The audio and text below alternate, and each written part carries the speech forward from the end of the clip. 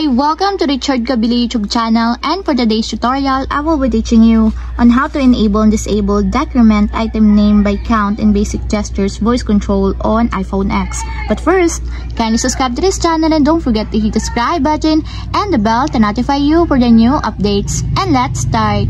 Using your iPhone X from your home screen, first go to Settings. Then in the Settings, scroll down and find the Accessibility and then Top. Then in the Accessibility, scroll down again and go to Physical and Motor section and then tap the Voice Control. Then in this part in the Voice Control, go to this section and then tap the Customize Commands. Then in the Customize Commands, find and tap the Basic Gestures. And then in the Basic Gestures, scroll down and then find and tap again the Decrement Item Name by Count.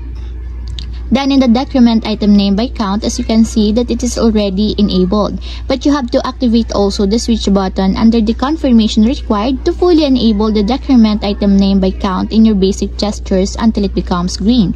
And if you want to disable or turn off, just tap again the switch button just like this. And that's it, we have successfully enabled and disabled decrement item name by count and basic gestures voice control on iPhone X. If you have a question, kindly comment down below and don't forget to hit the subscribe button and the bell to notify you for the new updates. And thank you for watching!